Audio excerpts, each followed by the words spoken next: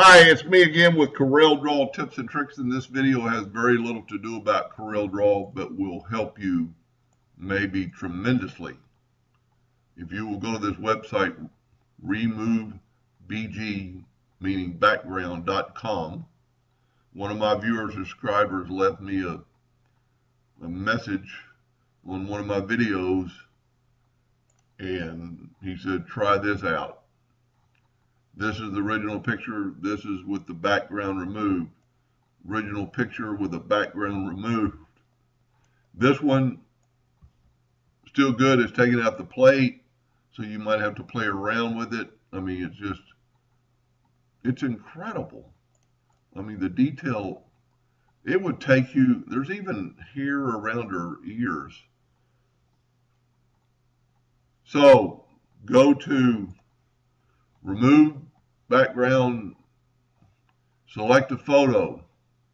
We're going to go to photos, and I'm going to just pick the one I know where it's at, this can of shellac.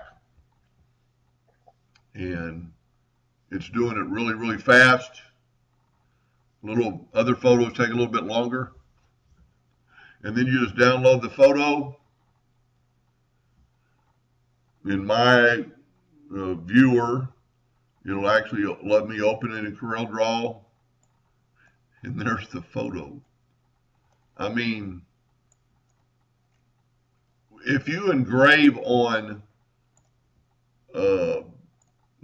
granite or wood, and you do, photograve or photolab, or and you don't want that flooring and that curtain or that chair, I mean, this is a game changer to me. It would take you, now on this can, it'd probably be easier to remove the background, but that is cool. So I thank the viewer for sending me to that website, and that just goes to prove that there's nothing behind that picture. Anyway, check this out. It's free. Hope that helped a little bit. Thank you for watching.